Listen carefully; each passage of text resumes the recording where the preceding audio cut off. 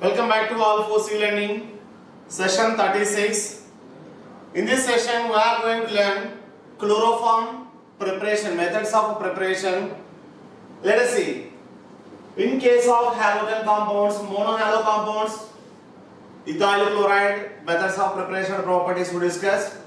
Dihaloalkanes, methylene chloride, methods of preparation, ethylene chloride, one geminal and vicinal, methods of preparation and properties we will discussed in previous session. Now this one is a trihalogen derivative, chloroform. CHCl3 is called chloroform. CHBr3 is called bromoform. And CHI3 is called iodoform. Chloroform, bromoform, iodoform. Simply, those compounds which are having CHX3 formula are called haloform. And those substrates or those reactants which can give CHX3 products, that reaction, what we call haloform reaction. So, which type of compounds can give haloform reaction and which compounds cannot give haloform reaction, we will discuss in the last in ending of this lesson. Now let us see methods of preparation. From ethyl alcohol,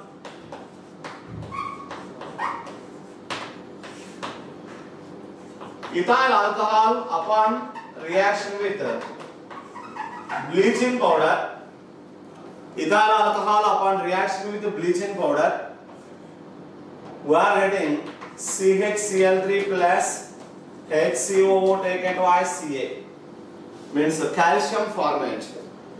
As we know that bleaching powder, this bleaching powder upon hydrolysis, it liberates chlorine. That chlorine what we call available chlorine. Repeating, bleaching powder upon hydrolysis or by the action of dilute acids, it liberates chlorine. What extent of bleaching powder, what extent of chlorine it can give? What extent of chlorine it can give? Based upon that, quality of bleaching powder depends. So, the chlorine liberated here, what we call available chlorine. Available chlorine. If a bleaching powder available chlorine is 35 to 38%, such a case, bleaching powder, we can say good sample of bleaching powder. I am repeating, if bleaching powder liberates 35 to 38% available chlorine, theoretically it has 57% of chlorine. Theoretically 57% of chlorine that we can calculate by consulting molecular weight, calcium 40, oxygen 16 and 2 chlorines 71. Out of this total weight, what is the chlorine weight? If you consider that, you are getting 57%. Of that 57%, if it liberates 35 to 38% chlorine, that sample is called a good sample of bleaching powder. So, obviously here, bleaching powder upon hydrolysis, it liberates chlorine, and that chlorine is participating in the reaction here. That chlorine functions as both oxidizing agent and chlorinating agent. I am repeating once again. Chlorine, whatever liberated by hydrolysis of bleaching powder, that one functions as both chlorinating agent and also oxidizing agent. See here, chlorinating agent and oxidizing agent, how it can behave? By dissolving the Cl in water, it liberates a nascent oxygen, means we are getting product HCl and HOCl. HOCl can liberate nascent oxygen. That means in this reaction, chlorine acts as oxidizing agent. So, being it is alcohol, ethyl alcohol, which is a primary alcohol, this primary alcohol upon oxidation, we are getting aldehyde. CH3, CH2OH, upon oxidation, we are getting CH3, CHO plus H2O. That means, instead of writing these two reactions, we can write simply CH3, CH2OH plus nascent oxygen getting cancelled, Cl2 means ethyl alcohol upon reaction with chlorine, we can write directly here CH3 CHO and HCl. So first step here, chlorine acts as only oxidizing agent, means by oxidizing ethyl alcohol, which is a primary alcohol upon oxidation we are getting aldehydes. Aldehydes upon further oxidation will get acids, carboxylic acids. Secondary alcohol upon oxidation we are getting ketones. Okay, ketones difficult to oxidize, and which upon further oxidation again we are getting carboxylic acids with less number of carbon atoms. Here primary alcohol upon oxidation. This primary alcohol, ethyl alcohol, consists 2 carbon atoms. Here you are getting 2 carbon containing aldehyde. So during this oxidation, chlorine acts as oxidizing agent.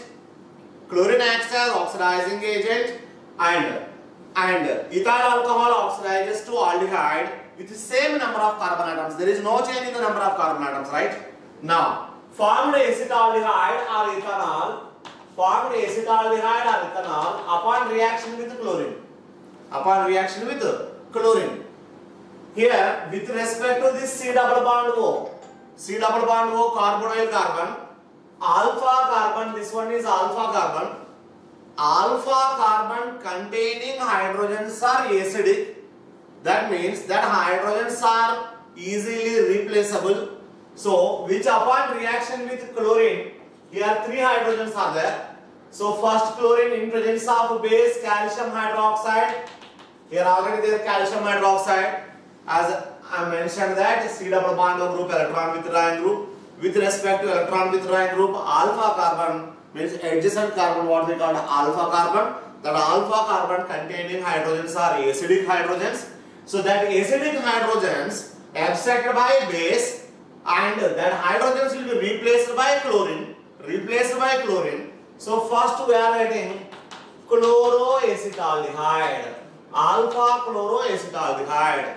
Another time, one more time, dichloroacetaldehyde. One more time, trichloroacetaldehyde. So one more mole, here OH minus and Cl2, CHCl2, C double bond OH. This one upon further reaction with Cl2 and OH minus, CCl3, C double bond OH. This what we call trichloroacetaldehyde, also called chloral. Trichloroacetaldehyde, also called chloral. So first step, chlorine acts as oxidizing agent. In second step, chlorine acts as chlorinating agent. So chlorinating agent. In chlorinating, when chlorine acts as chlorinating agent, what happened? Alpha hydrogen gets replaced. How many alpha hydrogens replaced?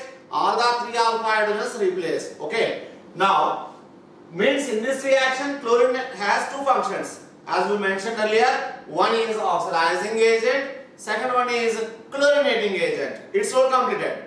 Now my question here, if we consider 1 mole ethyl alcohol, in order to oxidize that 1 mole ethyl alcohol, we need 1 mole chlorine, right? So 1 mole ethyl alcohol requires 1 mole chlorine. For what? Oxidation. We are getting 1 mole aldehyde, right? So for 1 mole aldehyde, in order to convert into chloral, how many moles of chlorine we need to provide? Here first CH3 C double bond OH upon reaction with Cl2. Monochlorination, dichlorination, trichlorination. How many times? 3 times. That means as oxidizing agent 1 mole chlorine utilized, and as chlorinating agent 3 mole chlorine is utilized. As oxidizing agent 1 mole, as chlorinating agent 3 mole. So in order to convert 1 mole ethyl alcohol into chloral, how many moles of chlorine required here? 4 moles. Out of 4 moles, 1 mole acts as oxidizing agent, 3 moles acts as chlorinating agent. Now, when we are using bleaching powder here, from 1 mole bleaching powder, how many moles of chlorine we are getting? 1 mole. So for this function we need 4 moles. That means how many moles of bleaching powder we require here? 4 moles. Okay, you will get questions based on this. Now, after formation of chloral, CCl3 C double bond OH, next what reaction performs? Here In presence of base calcium hydroxide is there. This OH minus prefers to attack here, and that means it acts as a nucleophile. CCl3 CO minus HOH. Upon reversal of the negative charge, this CCl3 minus comes out. Then what remains here? H C double bond O OH plus CCl3 minus. This CCl3 minus is a conjugate base of CHCl3. Basically, CHCl3 is a weak acid. Weak acid conjugate is a strong base. Weak acid conjugate is a strong base. Now this is a strong base and the formic acid is acid. Then what happened here? It abstracts proton from here and leaves HCOO minus and CHCl3. This one is a chloroform. So here, in order to prepare 1 mole chloroform, we need 1 mole chloral. In order to prepare 1 mole chloral, we need 3 moles of chlorine and 1 mole acetaldehyde. In order to prepare 1 mole acetaldehyde, we need 1 mole chlorine and 1 mole ethyl alcohol. That means, in order to prepare 1 mole chlorine from where? From ethyl alcohol. From 1 mole ethyl alcohol. From 1 mole ethyl alcohol, in order to get 1 mole chlorine, how many moles of chlorine required? 4 moles, of which 1 mole acts as oxidizing and 3 moles acts as chlorinating agent. Here, generally this reaction, because of we are using calcium salts, you can write like this: 2CCl3 C double bond OH upon reaction with calcium hydroxide, you are adding 2CHCl3 plus HCOO taken twice Ca. HCOO taken twice Ca means calcium formate. You are getting a calcium formate here. Now once again, while oxidizing ethyl alcohol into acetaldehyde, is there any change in number of carbon atoms? No. Number of carbon atoms remains, because in ethyl alcohol 2 carbons are there and in acetaldehyde also 2 carbons are there. Clear? Now, in order to convert the acetaldehyde into chloral, is there any change in number of carbon atoms? No. In acetaldehyde 2 carbon atoms are there. In chloral trichloroacetaldehyde also 2 carbon atoms only there. That means there is no change in number of carbon atoms. But when chloral convert into chloroform, if you observe here, how many carbon atoms are there in chloral? 2. But in chloroform, how many carbons are there? 1. And remaining number of carbon atoms, only 1 carbon is going to convert into chloroform. Remaining whatever the number of carbon atoms are there, that carbon atoms are going, carbon atom containing compound is nothing but carboxylic acid salt, calcium salt of carboxylic acid. So what I need to say here, whatever the number of carbon atoms are there in the substrate corresponding to that 1 carbon less in the calcium salt of carboxylic acid. Earlier we can say 2 carbon containing aldehyde, 2 carbon containing aldehyde, 2 carbon containing alcohol, but we are adding calcium salt, 1 carbon containing calcium salt. Hope you got the point here. Now the same method when we are using acetaldehyde as a starting material. Acetaldehyde only starting material, but not ethyl alcohol. In such a case, only 3 moles of chlorine is sufficient, because here no need to oxidize further. And this one, acetaldehyde, upon reaction with chlorine in presence of base, it behaves as, means it replaces the 3 chlorine atoms, 3 hydrogen atoms with 3 chlorine atoms. You are getting trichloroacetaldehyde. So when you are considering acetaldehyde as starting material, then obviously you are getting chloroform by consuming 3 moles of chlorine. Whereas if ethyl alcohol is starting material, obviously it need 4 moles of chlorine, of which 1 mole chlorine acts as oxidizing and 3 mole chlorine acts as chlorinating. So with acetaldehyde only chlorinating, no oxidizing, right? Now you have to think once here how the things are going on here. For first case, you mentioned that acetaldehyde, and with respect to this C double bond O, this is alpha carbon containing hydrogens are acidic hydrogens, fine. But when we are using base, in presence of base, that hydrogen atoms are replaced, fine. Now whenever here OH minus, you mentioned that this OH minus attacks upon carbonyl carbon, I am saying. That means earlier you mentioned base, right now you mentioned that nucleophile. So why it acts as base and why it acts as nucleophile? So here because of there is no acidic hydrogen, all the acidic hydrogens are replaced. Now right now OH minus attacks upon carbonyl carbon because it preferably acts as only nucleophile. There is no acidic hydrogen, right? And CCl3 also good leaving group. Whenever this one pulls electron towards itself, obviously the positive charge appear upon this carbon will be more because of this CCl3 is strong minus I group, and these pi electrons also loosely bound pi electrons also shifts towards more alternative oxygen atom. Because of this one it acquires positive charge. In addition to that, CCl3 also pulls the electron towards itself. It is strong electron pulling group. Hence the positive charge appear upon this carbon will be very high. Hence OH minus prefers to attack upon that. And after attacking of that, reversal of the negative charge from oxygen, CCl3 has to depart as CCl3 minus. As we learned that CCl3 minus is more stable. CCl3 minus is more stable because of resonance. Here this load pair of electron, negative charge electron will participate in pi bond formation with vacant d orbital of chlorine. That means CCl3 minus can be stabilized, hence it comes out as the leaving group, and CCl3 minus comes out. Once it comes out, it abstracts proton from acid because of it is basically acid. It has a tendency to donate proton and it requires proton. That's why CCl3 minus abstract proton from here and formic acid salt. But you are not supposed to get any formic acid. We are getting formic acid salt, and this one is chloroform. If you are using bromine in this reaction, then the product what we are getting is a bromoform. If you are using iodine here, you are getting iodoform.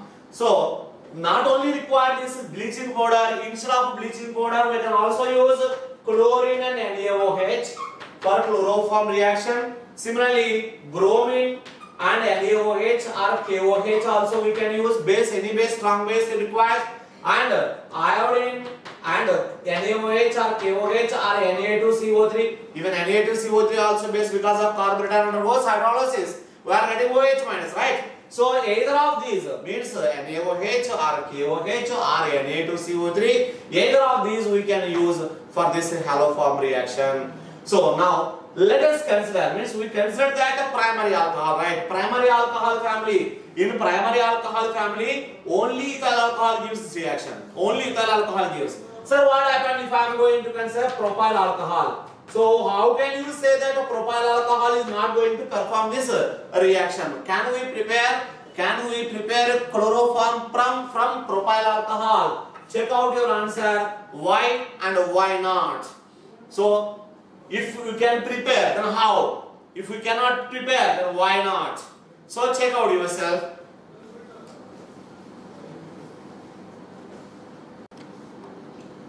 Let us consider secondary alcohol.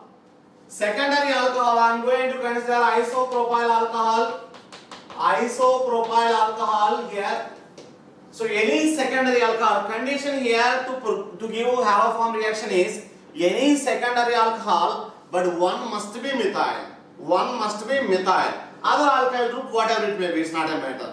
Any other alkyl group, it's not criteria, but one alkyl group must be methyl. Why like that, we'll see little later. Now, this isopropyl alcohol upon reaction with chlorine in presence of Na2CO3, say, then we are getting product CHCl3 chloroform. In addition to that, CH3COONA. Now, check out what we learned in previous example. Here 3 carbon atoms are there, alcohol consists. Now, 1 carbon converts into chloroform, right? And remaining how many carbon atoms are there? 2 carbons. That 2 carbon containing carboxylic acid salt you are getting, right? Now let us see the mechanism of how it proceeds.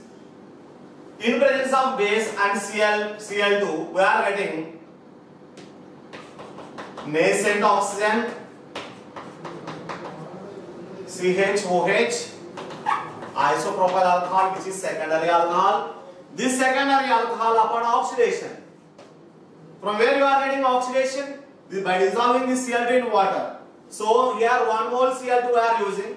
This Cl2 acts as oxidizing agent again, and it oxidizes secondary alcohol into ketone. As we learned that primary alcohols upon oxidation we are getting aldehyde with same number of carbon atoms. Secondary alcohols upon oxidation we are getting ketones with the same number of carbon atoms. There is no change in the number of carbon atoms. But remember, if ketones further oxidize, then they give carboxylic acids with less number of carbon atoms. Whereas when aldehydes further oxidize, they give carboxylic acid with same number of carbon atoms. So in case of aldehydes, in case of primary alcohols to aldehydes, aldehydes to carboxylic acids. No change in the number of carbon atoms. If you cancel secondary alcohol into ketone, no change in number of carbon atoms. When ketone oxidizes to carboxylic acid, there will be a decrease in number of carbon atoms. Got it? So here secondary alcohols upon oxidation, since secondary alcohol consists 3 carbon atoms, and upon oxidation we are getting ketone, that ketone also consists 3 carbon atoms, there is no change in the number of carbon atoms. Now, with respect to this C double bond O, this carbon is alpha and this carbon is alpha. Both carbons are alpha, means it consists 2 alpha carbons. Each alpha carbon possesses 3 hydrogens, that means 3 alpha hydrogens are there. Now, here chlorine acts as oxidizing agent, completed. And next, CH3, C double bond O, CH3, upon reaction with 3 moles of chlorine. Here, again, 3 moles of chlorine acts as a chlorinating agent. First monochloroacetone, dichloroacetone, and trichloroacetone. So we are getting CCl3, C double bond O, CH3. Sir, why that base has to come and pick up from the same carbon hydrogen? Why it abstract proton from the same carbon? See, after monohalogenation, this carbon containing hydrogen is only more acidic rather than this one.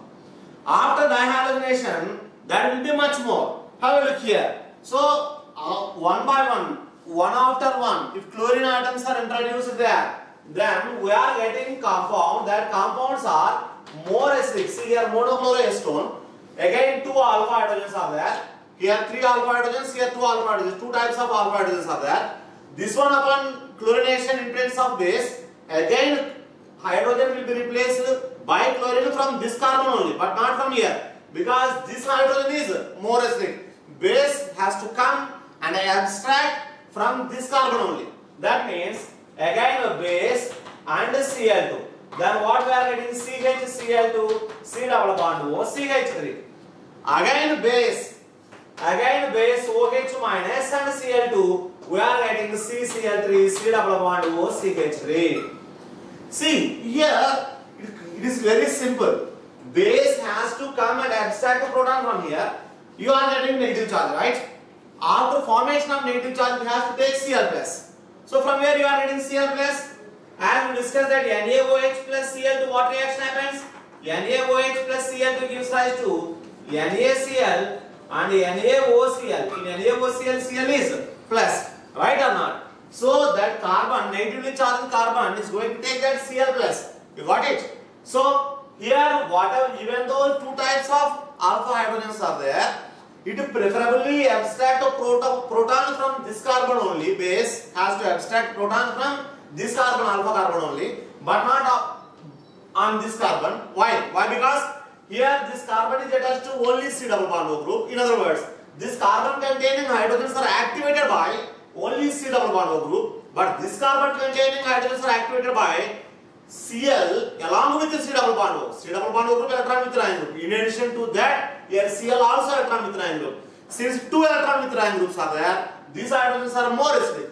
That's why one more time when you are doing chlorination, obviously chlorination takes place at that carbon only. But you are not supposed to think that chlorination takes place at another carbon, because of this carbon containing hydrogens only more acidic. It's clear? Now, like that trichloroacetone, final product you are getting during chlorination of acetone with 3 moles. So again, what we discussed earlier, in case of ethyl alcohol, 1 mole chlorine acts as oxidizing agent, 3 mole chlorine acts as chlorinating agent. In case of isopropyl alcohol also, 1 mole chlorine acts as oxidizing agent and 3 mole chlorine acts as chlorinating agent. Now, after formation of this CCl3, C double bond O, CH3. This one upon reaction with base, again OH minus Now this OH minus it can play two roles. One is it may abstract this carbon containing hydrogen by showing its a basic nature, and in other words, this OH minus has to come and attack upon this carbon, means it has to behave as nucleophile. Now, when OH minus shows its nucleophilic character, then what we are getting? CCl3, CO minus, here OH and CH3. As usual, upon reversal of that, here CCl3 is good leaving group because of 3 strong electron withdrawing chlorine atoms are there. Hence, we are getting CCl3 minus, along with that CH3 C double bond OOH. See here what happened? CCl3 minus, again, it is more stable. Just now we discussed that because of resonance, because of chlorine has a vacant d orbital, carbon negatively charged carbon gives its electron pair. Its lone pair is involves in delocalization with 3 chlorine atom d orbitals, right? That's why this one is stable. And the formed one, it is acetic acid, being it belongs to acid family, it has tendency to break proton, and CCl3 minus has tendency to accept the proton because of it is chloroform. Conjugated chloroform is a weak acid. Since it is a weak acid, its conjugated be strong base, then CCl3 minus abstracts the proton and it converts into CHCl3 plus CH3 double bond O minus. We are writing like that. Since we are using NaOH here, then you are writing CH3COO. If you are using calcium hydroxide, you are writing calcium acetate as a product. If you are using sodium hydroxide, sodium acetate product. If you are using calcium hydroxide, calcium acetate is product. Now again, once again here. So in order to convert 1 mole of isopropyl alcohol, or in order to prepare 1 mole chloroform from isopropyl alcohol, how many chlorine molecules required? 1 mole chlorine for oxidizing and 3 mole chlorine for chlorinating, right? Total 4 moles of chlorine required. You are getting CHCl3. And the same reaction you can also explain by considering only acetone.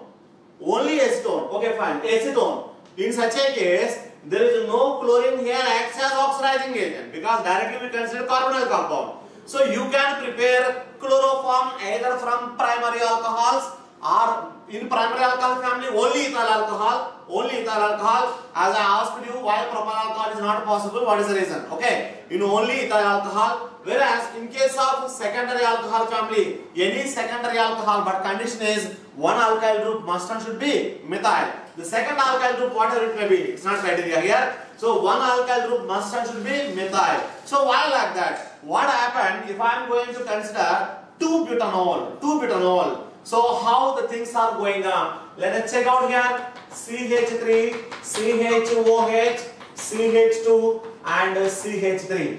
This one upon reaction with Br2 and K2CO3, then what product you are going to get and which acid you are going to get. Try to write the mechanism and find out that. Similarly, in case of ketones, methyl ketones, one must be methyl.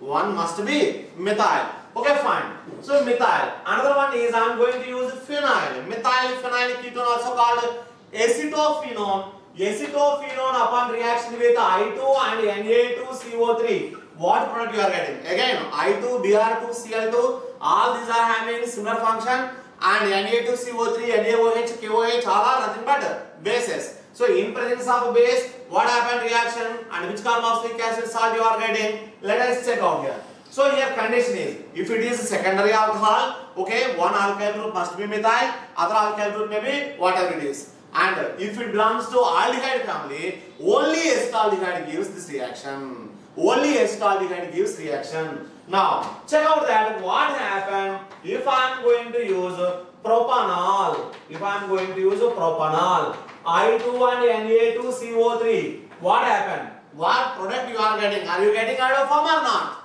If not, why? If you are getting, how? Okay. Next one. Next one. In case of ketone family, one must be methyl ketones. That's what we call it, methyl ketones. Means one alkyl group must be methyl. Other alkyl groups again whatever it may be. Other alkyl groups again whatever it may be. And try to find out that if CH3 C double bond O. So you mentioned that methyl ketone, right? means C double bond group must and should be attached to CH3 group, right? So here methyl ketone, fine. In methyl, here this part is remains same. Now I am going to use OC2H for this what we call ethyl ethanoate. Now my question is, ethyl ethanoate upon reaction with I2 and Na2CO3, are you getting hydroform or not? If you are getting, how? If you are not getting, why? So try to write out mechanism of these reactions, then you will find the answer.